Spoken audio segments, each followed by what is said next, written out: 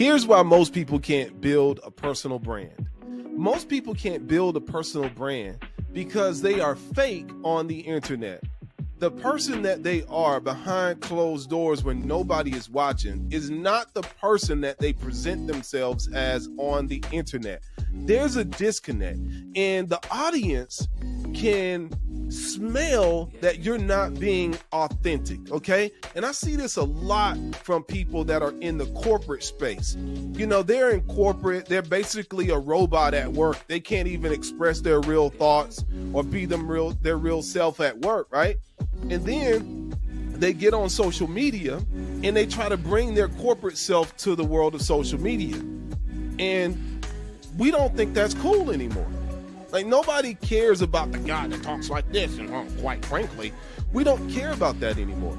We want raw, authentic, because we know you're doing coke behind closed doors when nobody's watching. We know you watch porn. We know you curse. We know that you have these things that you're doing behind closed doors, but you're not bringing that to the forefront on the internet. And the reason why is because in the back of your mind, you're like, dang, I can't really be my real self. I want to build a personal brand, but I can't be my real self, because what if the people that I work with stumble upon one of my videos and there's a disconnect between the person that they know at the corporate job and the person that they're seeing on the internet? This is why most people can't build a personal brand. This is why most people can't build a real business on the internet, especially when they're the face of the business. So you got to make a choice. See, building a personal brand is all about being personal. Okay? We want to know what your real personal thoughts are about this subject. We want to know what you really think about this, this, and this. Who are you really behind closed doors? It's one of the reasons why I take you guys with me in my hiking videos. Why do I do that? Because I'm about to go hike, okay? I'm about to go fish. I'm about to go ride my bike. I'm about to go skateboard. Why? Because that's how I live. I just happen to bring my camera along with me so that you can see what I'm doing. But the fact of the matter is, anybody that's met me in real life will tell you that the person that you see on camera is the person that you're gonna meet behind closed doors. Now, for the most part, behind closed doors, I'm not as animated. I'm laid back, but I still have my same raw thoughts. I still have my same opinions about this subject, and this subject. I'm still me behind closed doors. Okay? So you need to have the gonads, even if you're a woman, you need to have the testicular fortitudes to put your real, raw, authentic self out there, and your real tribe will connect with you, okay? That's why I've been constantly working on myself, because constantly working on myself allowed me to develop the brand that I now have. It's one of the main reasons why I grew my TikTok audience to 260,000 followers in a short period of time. And that was because I was expressing how I truly felt about certain subjects. And people either loved it or hated it. It wasn't really an in-between. The people that loved it, let me know they loved it. The people that hated it, let me know they hated it, okay? When I first started putting myself out there on the internet, I had thoughts just like you. I'm like, what if people talk crap about me in the comment section? And guess what? I had one video that went viral, and guess what happened? A lot of people talk crap about me in the comment section, and what I found is that it did not matter to me one bit, because I knew that that was how I truly felt about that particular subject in the video. Now, people who are thinking about the wrong thing is thinking right now, well, what did you say in the video? You're missing the whole point. The point is, I expressed what I thought about a certain subject. For instance, here's a controversial one that's not even really controversial to a person like me that's actually thinking, but just because you're black doesn't mean you have to have a victim mentality in America. And there's a lot of people that benefit off of you having a victim mentality. Case in point, if I can convince you to believe that you're oppressed because you have a certain skin color, I can put certain laws in place that seems to be helping you out, but really it's making you more dependent, and it's making you truly believe that you indeed are a victim. Nobody really likes when I say that. Well, I'll say the wrong people don't like when I say that, but the right people love when I say that.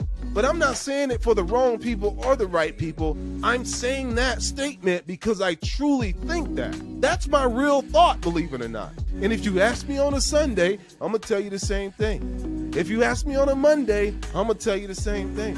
Another thing was important for me to express is that I'm not a religious man. Why was it important for me to express that when I'm a marketing guy, when I'm an online business guy, when I'm a guy that teaches you how to master your mind and make money online? Why would I talk about the fact that I'm not religious?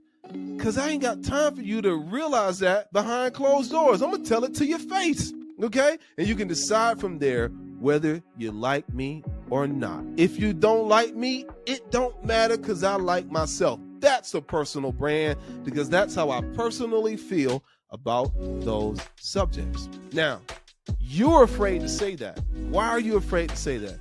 Because you don't know how to deal with people not liking you. I've had people not like me my whole life, so I got accustomed to it. You got to have enough courage when you really want to build a personal brand. You have to have enough courage to express your real thoughts about real things that are going on in the world, okay?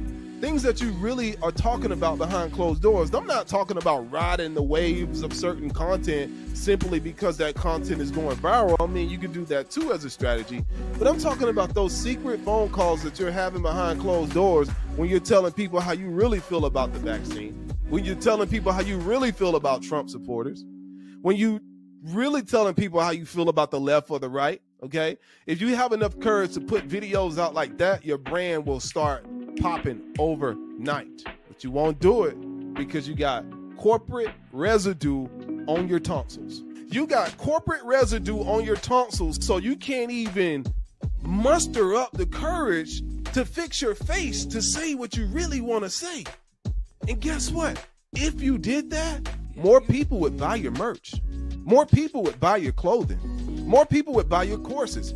More people would buy your programs. Why? Because you're coming from a real authentic place.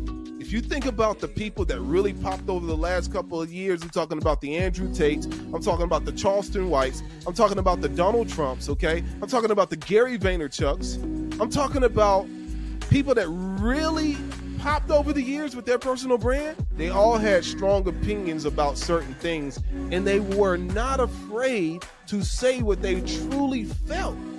And because they said what they truly felt, they got people that hated them, people that loved them. That's a personal brand, okay? So a lot of people don't like when I'm like, I'm not a victim. I'm loyal to what makes sense to me. I'm addicted to logical thought. I'm addicted to data, okay? And so I'm looking for things that make sense to me. I'm looking for information and I'm analyzing that information, and then I give my opinion on a particular subject. If I was loyal to a certain skin color, then that would confine me to a certain way of thinking, and I can't be confined, hence the terminology that I love to use, free thinking, okay? Why am I saying all of this? Because I need you to decide whether you love me or hate me. I don't want in-betweeners. Okay? Loving me doesn't mean you have to agree with everything I say. Loving you doesn't mean a person has to agree with everything you say. But when you are really speaking your truth, people are going to decide whether they like you or not. Hey guys, I'm unvaccinated. Never planned on getting it. Don't plan on getting it. You see how good that feels? Now, you're going to have people in the comment section, God dang it, I can't decide if I like this guy or not. I understand what he's saying about this one subject, but I just won't tolerate that unvaccinated stuff. Well, don't tolerate it then, because that's me. That's me.